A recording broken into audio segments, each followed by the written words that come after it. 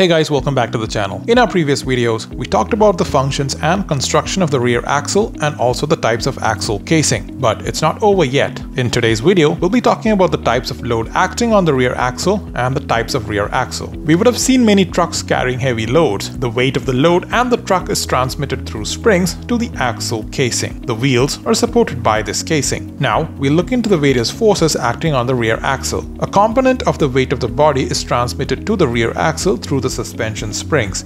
The reaction forces acting come from the road wheels. The weight of the body causes both shear force and bending moment on the axle shaft. The next one is a driving thrust. The engine produces a driving torque due to which a thrust is produced on the road wheels. This torque is transmitted to the axle and then to the wheels. Connecting member connects both the axle and chassis in the longitudinal direction. This member is called a thrust member or a radius rod.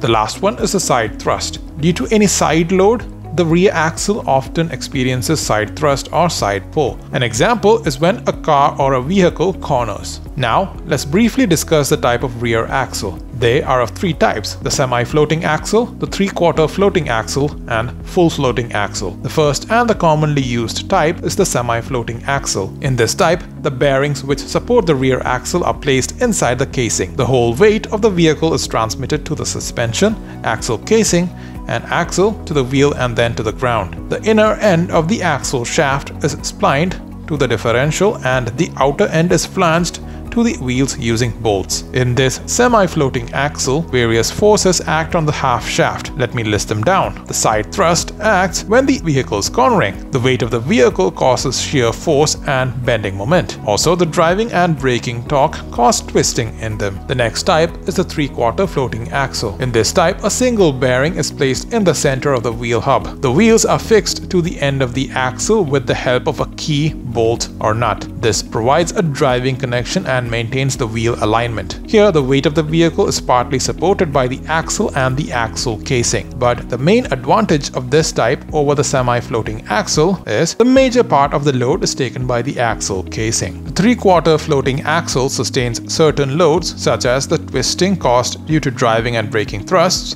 and the bending load caused due to side thrust when the vehicle is cornering. The last type is the full floating axle. In this type, the bearing is placed in between the wheel hub and the axle casing. The axle is not supported by the bearing. Instead, the axle is connected to the wheel with the help of a key, bolt, or nut. Here, the axle is relieved from all stress. Instead, the load acts on the axle casing. The axle transmits only the driving torque. So, that's it for this video, guys. See you in the next one. Till then, bye.